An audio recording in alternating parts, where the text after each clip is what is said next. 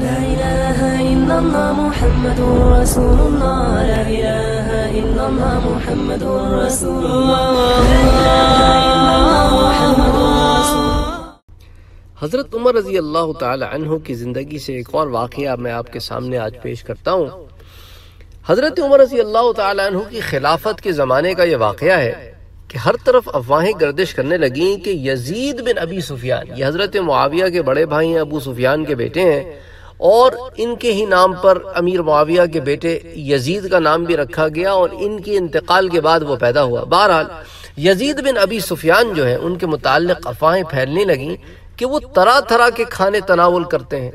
اور بہت مختلف انواع و اقسام کے کھانے کھاتے ہیں، اور چونکہ حضرت عمر رضی اللہ تعالی عنہ نے انہیں ایک منصب بھی دے رکھا تھا،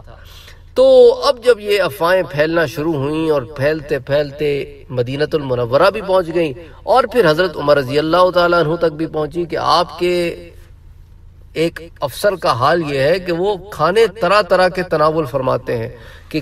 کوئی کم کھانوں پہ اکتفا نہیں کرتے،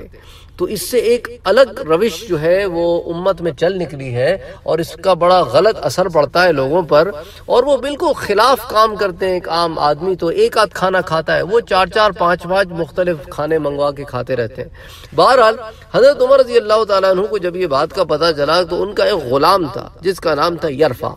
اس سے کہا کہ بھئی دیکھو، جب تجھے پتہ چلے نا کہ یزید بن ابی سفیان آ کر بیٹھ گئے کھانا کھانے کے لیے تو مجھے ضرور بتانا، تاکہ میں بھی حاضر ہو کے دیکھوں تو صحیح کہ ان افواہوں میں سچائی کتنی ہے۔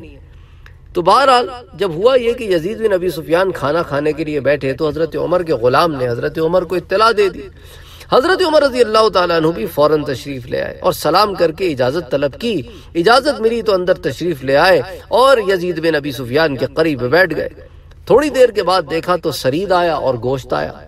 حضرت عمر رضی اللہ تعالیٰ عنہ نے بھی ان کے ساتھ تناول کیا، بھئی کھانا ہے، سب نے مل کے کھا لیا۔ اب جب کھانا ختم ہو گیا تو حضرت عمر رضی اللہ تعالیٰ عنہ کا یہی خیال تھا کہ بھئی اب کھانا ہو گیا ہے۔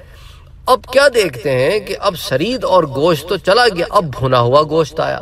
اور یزید بن ابی سفیان نے اپنا ہاتھ بڑھایا تو حضرت عمر رضی اللہ تعالیٰ عنہ نے روک دیا اور سرزنش کرتے ہوئے فرمایا، خدا کا خوف کرو اے یزید بن ابی سفیان، کیا تم کھانا ایک دفعہ نہیں لے چکے ہو؟ پھر دوبارہ کھانا کھاؤ گے؟ کھانے کے اوپر کھانا باہر کون کھاتا ہے؟ بس کھانا ہو گیا۔ وہ ذات کی قسم جس کے قبضے میں عمر کی جان ہے، اگر تم لوگوں کے طریقے کے خلاف چلو گے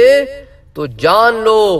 وہ بھی پھر تمہارے طریقے کے خلاف ہی چلیں گے، یعنی کہ تم اگر لوگوں کے طریقے کے خلاف کوئی نئی طرز ڈالو گے تو لوگ بھی پھر تم پر بغاوت پر اتریں گے اور وہ بھی تمہاری بات نہیں مانیں گے۔ تو اس واقعے کو کنز العمال میں جلد نمبر 4 صفحہ نمبر 401 کے اوپر نقل کیا گیا ہے، تو بہت ہی خوبصورت واقعہ ہے۔ آج کل جو ہمارے ہاں لوگ افسر ہو جاتے ہیں، منسٹر ہو جاتے ہیں، وزیر ہو جاتے ہیں، ان کے طور طریقے ایک عام آدمی سے اتنے جدا گانا ہو جاتے ہیں کہ کوئی آپس میں موافقت پیدا نہیں ہوتی، وہ عام آدمی کے مسائل ہی سمجھ نہیں پاتے، کیونکہ ان کا تو ڈھنگ ہی کچھ اور ہوتا ہے۔ ان کی مثال تو اس شہزادے کی سی ہوتی ہے کہ جب ملک میں روٹی ختم ہو گئی تو لوگوں نے محل کے گرد نعرے شروع کر دیے، تو وہ شہزادہ بڑا پریشان ہوا اور وزیر سے کہنے لگا کہ یہ شور کیوں کرتے ہیں؟ انہوں نے کہا جی شور اس لیے کرتے ہیں، کہتے ہیں جی روٹی ختم ہو گئی ہے۔ تو شہزادہ کہنے لگا ان سے کہو پھر پیسٹری کیوں نہیں کھاتے کہ ایک پیسٹری کھا لو۔ تو اب اس کے جو لیونگ سٹینڈرڈ ہے، اس کے جو زندگی کا طریقہ ہے، اسے تو یہی بات سمجھ میں آئے گی نا کہ روٹی نہ ملے تو کیک کھا لو، لیکن وہ غریب جو روٹی کے پیسے بھی نہیں ہیں، کیک کہاں سے خرید کے کھا لے؟ تو یہی وجہ ہے کہ جو بڑے ہوتے ہیں انہیں اپنی زندگی اس طرح کی رکھنی چاہیے کہ جو چھوٹے ہوتے ہیں، جو ان کے ماتحت ہوتے ہیں، ان کے مسائل وہ سمجھ سکیں۔